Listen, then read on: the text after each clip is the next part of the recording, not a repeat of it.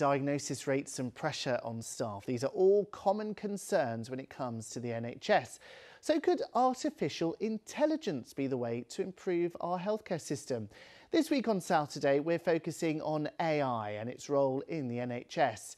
Starting this evening with an AI system that detects inflammation in the heart that would otherwise be invisible to the human eye. The technology, developed in collaboration with Oxford University, can identify people who are likely to suffer heart attacks up to 10 years in the future, as Catherine Da Costa reports. 58-year-old Ian Pickard's trying to be more active, quit smoking and has started taking statins. It's after he took part in a trial using artificial intelligence to analyse cardiac CT scans.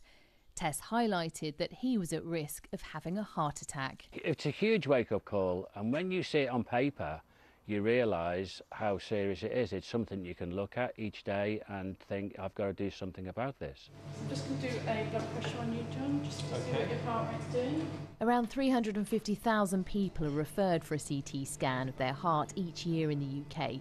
About 20% are sent for further tests for narrow or blocked arteries, while the remaining 80% are discharged. But researchers at the University of Oxford have found AI can accurately identify patients with inflammation around their heart, which is invisible on CT scans. This artificial intelligence model brings to the surface this hidden information and identifies the patients who are going to develop a heart attack over the next 10 years, and it gives an alarm bell as to this patient needs to be aggressively medicated, or needs to lose weight, or needs to go through significant lifestyle changes because they are at very high risk to develop a heart attack. Cardiovascular disease remains one of the biggest killers in the UK and a major health burden globally. Professor Keith Channon says the technology is a game changer for identifying those at risk and getting them the best treatment as early as possible. It opens up a whole new understanding of coronary artery disease risk, something that's been previously invisible, that couldn't be done by humans and that wasn't visible to the human eye. So this is a very exciting aspect of AI and new scientific discovery that's been translated into patient benefit, that changes the way we understand disease, it changes the way we identify people at most risk, and it changes the way that we can use our treatments most effectively.